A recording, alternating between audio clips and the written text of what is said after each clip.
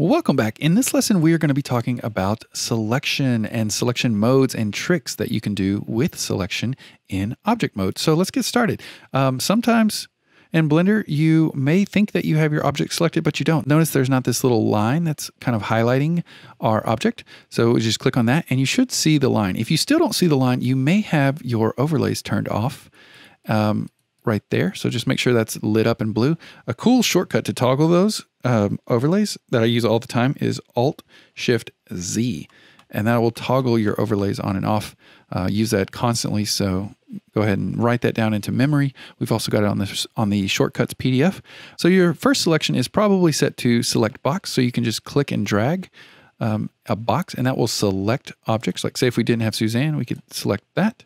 So anytime you see these little triangles at the edges of the buttons here, you can actually select and hold, and that will give you a drop down of all the different types of selection modes. They all do similar things, but they are kind of unique in their own right. And a quick way to toggle through these is just with W on the keyboard. So while you're hitting W, you will just toggle through all the different modes.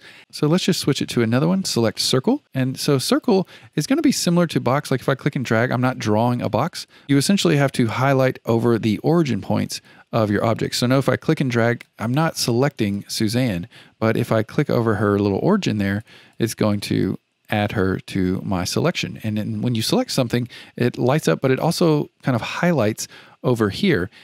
And then now let's put our mouse over the 3D viewport and hit W, and we'll swap to lasso.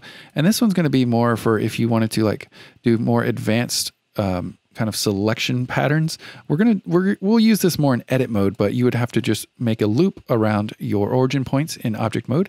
And then you have the tweak. So we can just hit W to flip to the tweak.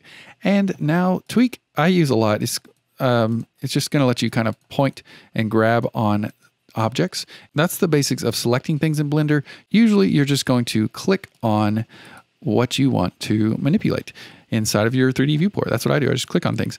We will go into way more detail once we go into edit mode, where the selection tools are going to get way more powerful. But just so you know what the basics are in object mode. So now let's go ahead and jump into the next lesson where we're going to talk about how to use this 3D cursor. What the heck is it? Why do we use it? What do we need it for? Let's find out.